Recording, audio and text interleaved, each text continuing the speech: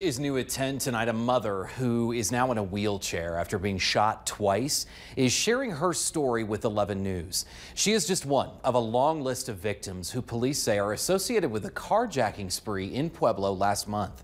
Police say that her suspected shooter is only 12 years old. The 11 News reporter Caitlin Quisenberry sat down with her today and tells us this attack has changed her life in a major way.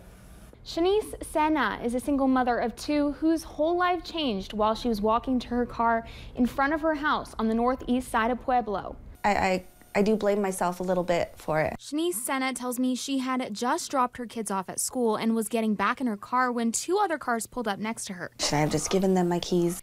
In a matter of seconds, Sena was facing down the barrel of a gun with a person in a face mask staring back at her. He demanded her car keys. I turned my back for 1 second. No hesitation. Two shots fired. I'm on the floor.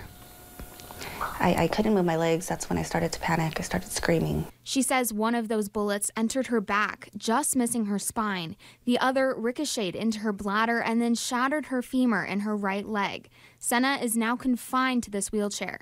Her new reality is endless doctor's appointments, medications, and bed rest. You know, everyone having to help me with just about everything. Since the attack, the family has updated their security systems at home, trying to get back to a sense of feeling safe. We're going outside a little more, but they can't even go play outside. Police tell me they believe there were 4 carjackers involved in this crime spree.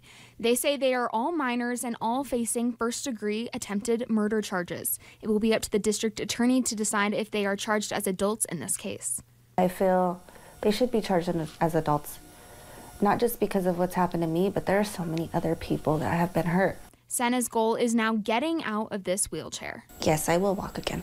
It's going to take some time, but I'm going to walk, and that makes me very happy. Sena tells me she also hopes to go back to work after she heals. Until then, she says the bills are still coming in. There is a GoFundMe for the family. We have a link on our website, kktv.com. Just click on our story.